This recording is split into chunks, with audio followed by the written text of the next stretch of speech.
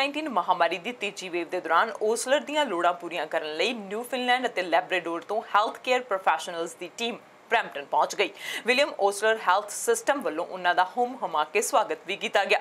न्यूफिनलैंड ते लैब्राडोर तो royal Canadian air force के जहाज राही 4 नर्सिस अते 3 डॉक्टर्स की टीम इत्थे पहुंची। 2 डॉक्टर पिछले हफ्ते ही आ गए सन अते वो भी इसे ग्रुप नाल काम करनगे। ये हैल्थ केयर प्रोफैशनल्स बहुत ही हुनरमंद अते एमरजेंसी डिपार्टमेंट अते ICU विच भी इन्हां दा तजर्बा काफ़ी है। इस दे नाल ही एक ग्लोबल मानवतावादी मिशन नाल जुड़े हुए हैं। इन्हां नूं ओसलर दे ICU एमरजेंसी डिपार्टमेंट अते जनरल मैडिसिन दे एरियाज़ नाल जोड़िया जाएगा ताकि मरीजां दी चंगी सांभ संभाल हो सके। ओसलर वालों ओंटारियो सरकार, न्यूफिनलैंड ते लैब्राडोर प्रोविंस अते रॉयल कैनेडियन एयर फोर्स का धन्नवाद किया गया।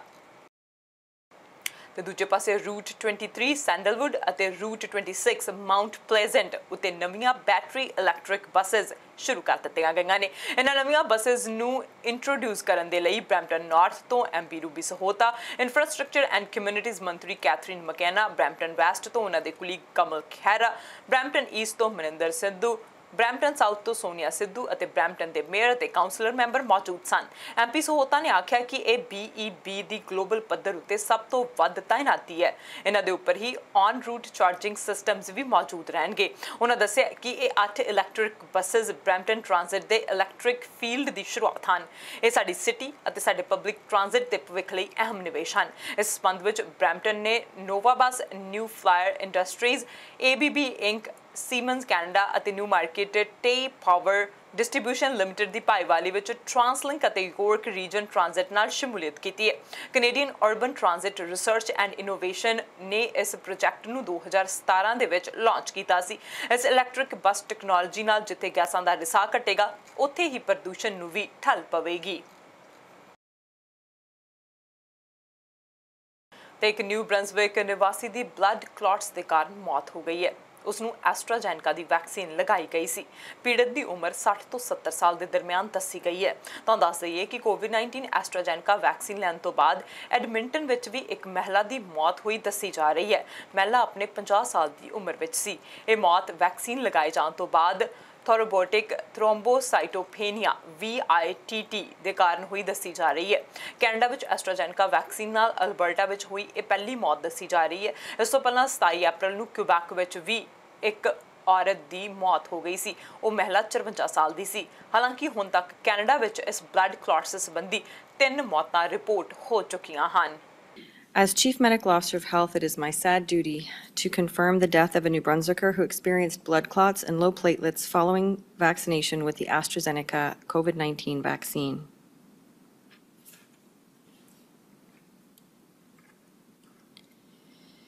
This is the second case and the first death in our province of thrombosis with thrombocytopenia, TTS. There are 2 other cases currently under investigation, and I wish to offer my sincere condolences to the family, friends, and loved ones of this individual. Your loss is deeply felt by all your fellow New Brunswickers. This individual, aged 60 to 69, received a dose of the AstraZeneca vaccine in mid-April and developed symptoms 7 days after immunization. The individual went to a hospital emergency room for treatment and was admitted, and the person passed away in hospital 2 days later.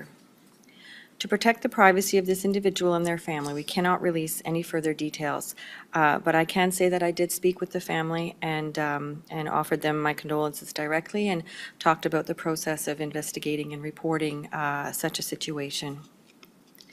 But given the scope of our vaccination effort, it is likely that some cases of thrombosis will occur. We will continue to evaluate the use of this vaccine to ensure that risks associated with its use are proportional to the potential consequences of contracting COVID-19, becoming hospitalized, requiring ICU admission, and even death. The risk is not zero using it in people aged 55 and over, but the information that we have to this date is that the benefits outweigh those risks, and we will continue to evaluate this situation. A death like this is tragic, but it is equally tragic to have a person become gravely ill or die from a virus from which they can be protected by receiving the vaccine.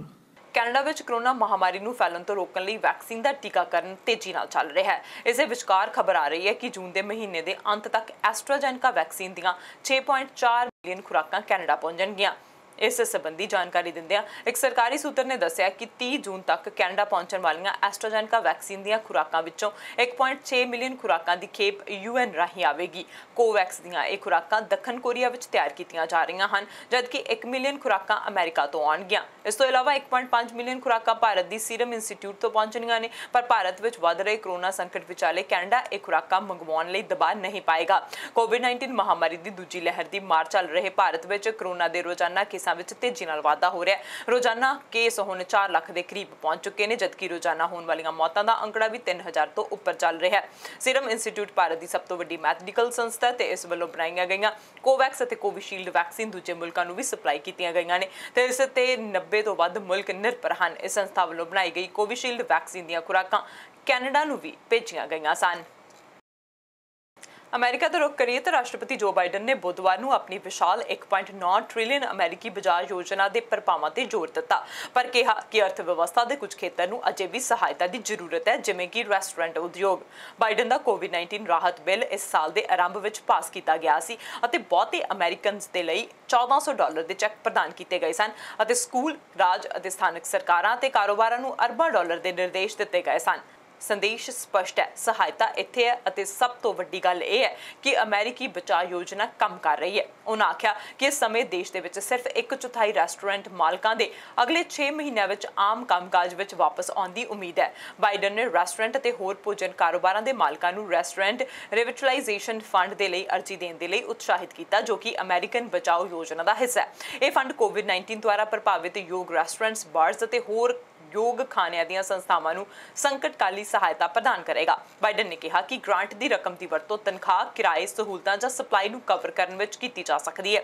राष्ट्रपति जो Biden ने बुधवार ਨੂੰ कहा कि उन्हां दी $1.9 trillion की अमेरिकी योजना लगभग 1 लाख रेस्टोरेंट्स अते होर योग कारोबारां ਨੂੰ सहायता प्रदान करेगी। We're opening the doors of this program so that restaurants all over the country can open their doors again. We started accepting applications on Monday. Today's Wednesday. We made it quick and easy to apply. Within the first 2 days, there were 186,200 applications from all 50 states for help. That's a staggering number. 97,600 of those applications came from businesses owned by women, veterans, and socioeconomically disadvantaged individuals. Now the applications, all have been processed yet, but right now it looks like we'll be able to provide help to about 100,000 restaurants and other eligible businesses. We passed the American Rescue Plan. We did that. Some people said it wasn't needed. Well, this response proves them wrong. It's badly needed. ਤੇ ਸੰਯੁਕਤ ਰਾਜ America ਨੇ ਅਫਗਾਨਿਸਤਾਨ ਦੇ ਵਿੱਚ ਲੜਾਈ ਖਤਮ ਕਰਨ ਦਾ ਐਲਾਨ ਕੀਤਾ ਹੈ। ਯੂਐਸ ਦੇ ਰਾਸ਼ਟਰਪਤੀ ਜੋ ਬਾइडन ਨੇ ਕਿਹਾ ਕਿ ਜਿਵੇਂ ਕਿ ਅਸੀਂ ਅਮਰੀਕਾ ਦੀ ਸਭ ਤੋਂ ਲੰਬੀ ਲੜਾਈ ਖਤਮ ਕਰਨ ਜਾ ਰਹੇ ਹਾਂ, ਅਸੀਂ ਅਫਗਾਨਿਸਤਾਨ ਤੋਂ ਆਪਣੀਆਂ ਫੌਜਾਂ ਦੀ ਆਖਰੀ ਟੁਕੜੀ ਨੂੰ ਵੀ ਵਾਪਸ ਬੁਲਾਉਣ ਜਾ ਰਹੇ ਹਾਂ। ਰਾਸ਼ਟਰਪਤੀ ਬਾइडन ਨੇ ਕਿਹਾ ਕਿ ਹੁਣ ਜਦੋਂ ਕਿ ਅਲ-ਕਾਇਦਾ ਲਗਭਗ ਖਤਮ ਹੋ ਚੁੱਕਿਆ ਹੈ, ਤਾਂ ਅਮਰੀਕਾ ਅੱਤਵਾਦੀ ਸਮੂਹਾਂ ਤੋਂ ਹੋਣ ਵਾਲੇ ਖਤਰੇ ਪ੍ਰਤੀ ਸੁਚੇਤ ਰਹੇਗਾ, ਜੋ ਕਿ ਵਿਸ਼ਵ ਲਈ ਕੈਂਸਰ ਵਾਂਗ ਹੈ। ਅਮਰੀਕੀ ਰਾਸ਼ਟਰਪਤੀ ਜੋ ਬਾइडन ਨੇ ਇਹ ਗੱਲ ਉਸਾਮਾ ਬਿਨ ਲਾਦੇਨ ਦੀ 10ਵੀਂ ਵਰ੍ਹੇਗੰਢ ਦੇ ਮੌਕੇ ਉੱਤੇ ਕਹੀ।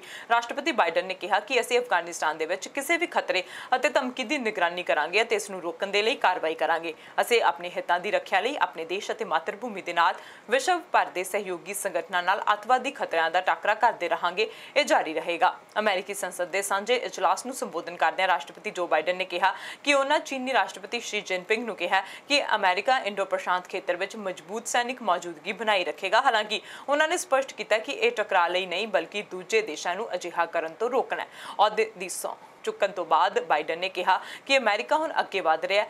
ਬਾइडन ਨੇ ਕਿਹਾ ਕਿ ਉਸ ਨੂੰ ਪਿਛਲੀ 1 ਸਦੀ ਵਿੱਚ ਕਰੋਨਾ ਮਹਾਮਾਰੀ ਕਾਰਨ ਸਭ ਤੋਂ ਭੈੜੇ ਆਰਥਿਕ ਸੰਕਟ ਵਿਰਾਸਤ ਵਿੱਚ ਮਿਲੇ ਨੇ, ਪਰ ਅਮਰੀਕਾ ਹੁਣ ਅੱਗੇ ਵਧੇਗਾ। ਆਪਣੇ ਸੰਬੋਧਨ ਵਿੱਚ ਉਹਨਾਂ ਨੇ ਇੰਡੋ ਪ੍ਰਸ਼ਾਂਤ ਖੇਤਰ ਵਿੱਚ ਆਪਣੀ ਮੌਜੂਦਗੀ ਉੱਤੇ ਕਿਹਾ, ਮੈਂ ਰਾਸ਼ਟਰਪਤੀ ਜਿਨਪਿੰਗ ਨੂੰ ਕਿਹਾ ਕਿ ਅਸੀਂ ਮੁਕਾਬਲੇ ਦਾ ਸਵਾਗਤ ਕਰਦੇ ਹਾਂ, ਪਰ ਟਕਰਾਅ ਨਹੀਂ ਚਾਹੁੰਦੇ।